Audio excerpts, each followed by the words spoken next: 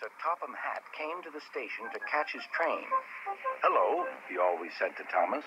"Don't let the silly freight cars tease you.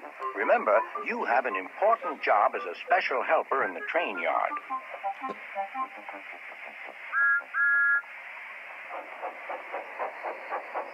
There were lots of freight cars, and Thomas worked very hard pushing and pulling them into place. There was also a small coach and two strange things his driver called cranes. "That's the breakdown train," he told Thomas. "The cranes are for lifting heavy things like engines and coaches and freight cars." One day, Thomas was in the yard. Suddenly, he heard an engine whistling. "Help! Help!" A freight train came rushing through much too fast. The engine was James, and he was frightened.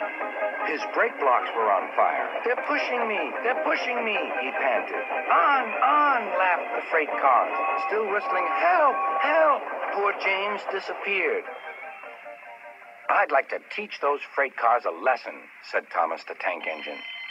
Soon came the alarm. "James is off the line! The breakdown train! Quickly!" Thomas was coupled on, and off they went.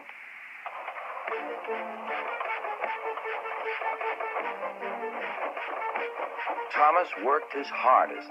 "Hurry, hurry, hurry," he puffed. He wasn't pretending to be like Gordon. He really meant it. "Bother those freight cars and their tricks. I hope poor James isn't hurt."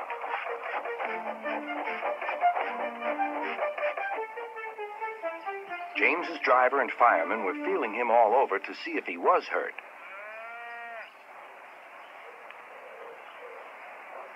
"Never mind, James," they said.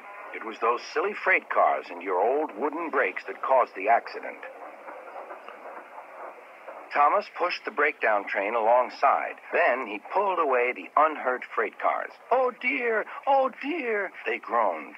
"Serves you right! Serves you right!" puffed Thomas. He was hard at work, puffing backwards and forwards all afternoon. "This'll teach you a lesson, this'll teach you a lesson," he told the freight cars. And they answered, "Yes, it will, yes, it will." They left the broken cars. Then, with two cranes, they put James back on the rails.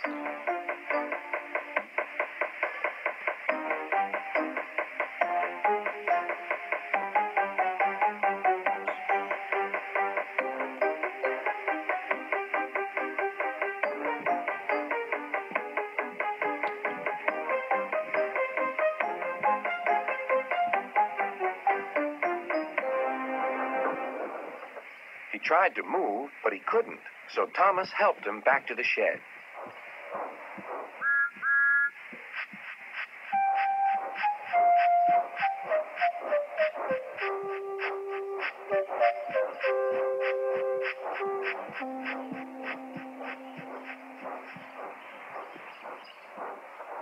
Sir Topham Hatt was waiting anxiously for them. "Well, Thomas," he said, "I've heard all about it, and I'm very pleased with you. You're a really useful engine.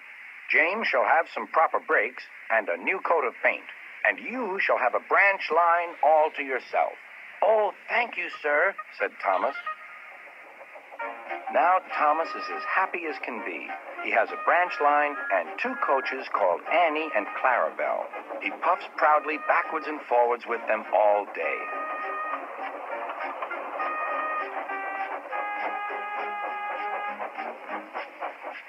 He is never lonely. Edward and Henry stop quite often and tell him the news.